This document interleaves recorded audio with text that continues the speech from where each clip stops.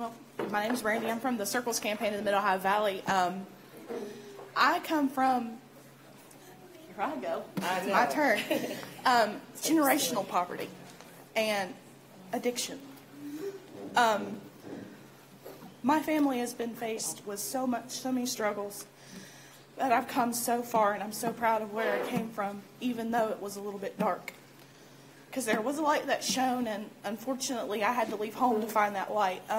I moved from Wyoming County to Parkersburg, West Virginia in search of better quality of life, when I wish I didn't have to, but I did. In Wyoming County, the nearest community college was a half-hour away. In Parkersburg, it's a 15, 20-minute bus ride. Better job.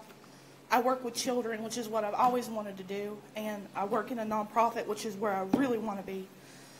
I'm going to college. I'm trying my best. That's right. Sorry. But when I speak of generational poverty, it's like when things finally start lining up and going your way, you got one shoe on the other foot, That's right. but you're still standing there waiting on that other one to fall. You never know what's going to come next. And I want that to stop. So bad, I'm tired of waiting on another shoe to fall.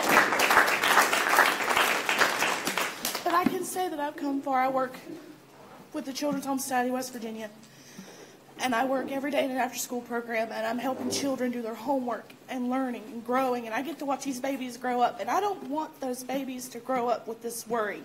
I work in the roughest part of town, St. Mary's Avenue, drugs, guns, it's bad. And I don't want them babies to have to deal with that.